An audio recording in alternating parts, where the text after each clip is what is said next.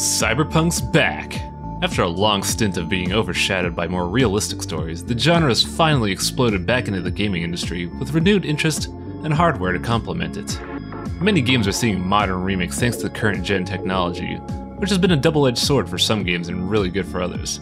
One series that has felt the sting of modern gaming and is now reborn is Shadowrun, with Shadowrun Returns. So how does the game play mechanically? Shadowrun Returns plays out through a third-person isometric adventure similar to the SNES version. The story package of the game involves your player-created character investigating a fellow runner's murder across the filth-strewn streets of Seattle, runners being the overarching term for mercenaries in this game. Being a Shadowrunner, you are given freedom to build your character however you want, and hire other runners in order to fill gaps in your build. Missions can be completed just by headbutting through combat or using stats and personality traits to take alternate routes. There are also side missions if you wish to fill your wallet. Combat also plays out like XCOM, where you and your runners take turns in combat using cover and your tech, magic, or guns in order to defeat corporate suits and other runners. It's very reminiscent of the SNES Shadowrun engine with some elements of the Genesis version's customization. Now, while the combat seems similar to XCOM, it's pretty much just exactly XCOM. While the Shadowrun world offers a wide array of abilities, in-game combat is still pretty routine and plays out exactly like XCOM. This isn't necessarily a bad thing, it's just somewhat unsettling. Hacking is cool in this incarnation since it's far more dynamic. In the SNES game, hacking was basically Minesweeper with some exploration, while in the Genesis it was a goofy third-person battle with anti-hacker software. In Returns, hacking is once again combat-based like in the Genesis, but with more Decker skills to work with, and more varieties in enemies. However, this means that hacking in Returns is just XCOM combat again. I appreciate the developers trying to make the Cyberverse more interesting to mess around with, but Returns lacks a bunch of neat tricks from the SNES game's hacking system that made it really charming. Shadowrun Returns hacking just feels like a glorified Digimon battle. Shadowrun Returns also feels linear at times, but it's clear that Harebrained schemes love the original game, so it's not surprising. When the game does get linear, it's very painfully linear, with the illusion of choice always bringing you to one specific outcome rather than offering variety from player choice. You're rarely given any time to enjoy the game world and instead are rushed to finish the mission before being returned back to your main base. You can't really spend time to explore, and if you do, you'll find the game world is very empty.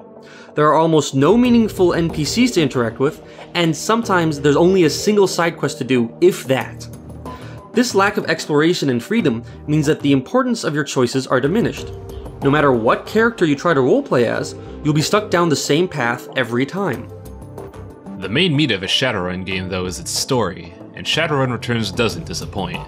As mentioned before, the game involves your playable character trying to solve the mystery of their old friend's murder, whether motivated by vengeance or the 100,000 new yen he offers in his will.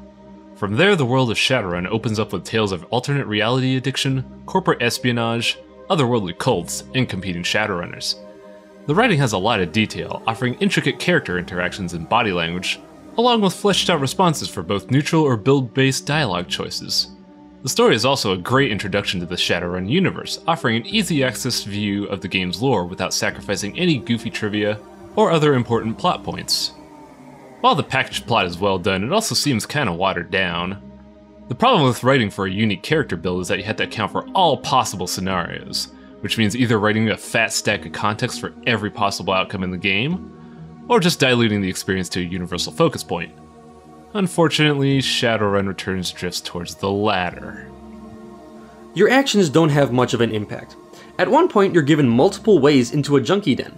You can talk to a woman so she gives you her card, buy one off of a different person, intimidate the guard, or beat him up. But all of these options can easily be accomplished regardless of your stats, and they all lead through the same basic path. The difference between taking a card from the woman or intimidating the guard is a single dialogue choice. And there's nothing stopping you from doing both anyways. While there is a stat check for the intimidation route, it is so ridiculously low that it may as well not even exist. Dialogue is either useless or broken. Many times the game will give you multiple options only for all of them to lead to the exact same path, but with a slightly different response. Even worse is when the dialogue actually does change something, but you're given only one chance with no warning. If you refuse to immediately make a deal with someone and instead ask them a question or say you'll think about it, the chance to make the deal may be lost forever. Someone offered to sell me a keycard, but I initially refused. Later I decided I did want it, but there was no way to tell him I changed my mind. I was stuck with this decision with no warning. Shadowrun Returns also feels tamer in comparison. The SNES game had you fighting very grandiose entities like unique totems or corporate dragons. Shadowrun Returns lacks any intimidating corporate or meta-world entities until the endpoints of the game. Its entry-level approach to Shadowrun lore both helps and hinders the game's image. The visual design of this game is fantastic. Each area has a great amount of detail that perfectly depicts the Shadowrun universe. The Cyberpunk atmosphere is very sleek, with inspirations ranging from the more obvious Blade Runner references to stuff from Ghost in the Shell, and even having some references to Count Zero, a relatively unknown cyberpunk novel. The mystical and spiritual elements mesh really well with the game as well, especially when you're in the slums and see stuff ranging from modern totem graffiti to neon Japanese talismans on trees for good luck. All these little details add up to make the world feel much more unique, since the style that defined Shadowrun was its mix of scientific and fantasy elements, and having such subtle but recognizable influences visible in the game reinforces that Shadowrun charm. The game engine for Shadowrun Returns is very odd. For a game built primarily for the PC, it feels shoddy. The game runs at a good frame rate for the most part, even when under some taxing circumstances. However, the engine's shortcomings are when you start messing around with customization. Anytime you try to customize your inventory, or sometimes when you spend karma, the game stutters really hard, and you can visibly see and even hear the choppiness. This may seem like nitpicking, but given the game's genre, the player will be accessing inventory a lot, so they will be all too familiar with the stutter. This is a far bigger problem than one may think, because these irksome stutters really destroy the immersion of the game. I'm at a loss as to how such a gross oversight got past the developers, because it really feels like a glaring issue that could have been easily corrected. Hopefully a patch in the future will fix it, but for now it's just really dodgy. The game uses a checkpoint system, which is suboptimal. While save scumming is a legitimate problem, the lack of a proper save system means that you'll have to repeat entire sections of the game for even a single mistake. You can play almost perfectly, die just near the end of a battle, and have to start over.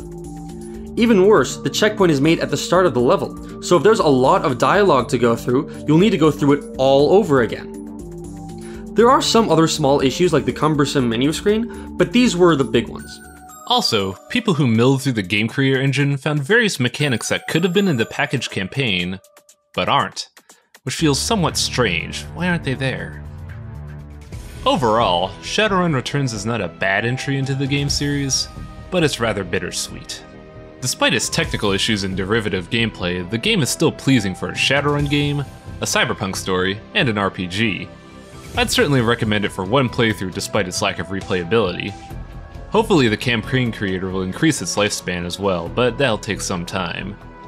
It's not the best Cyberpunk game out there, but it does enough things right to merit dropping some new yen on it.